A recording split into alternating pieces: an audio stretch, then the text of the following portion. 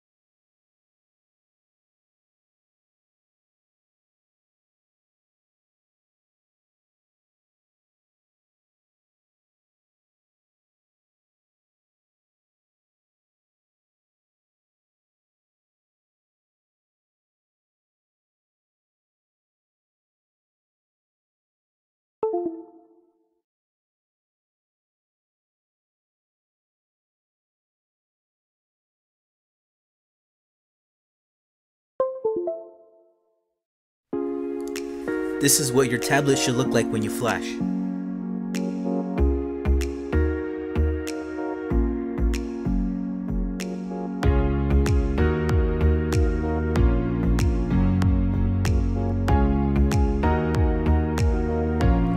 Your tablet should look like this after it has the combination file.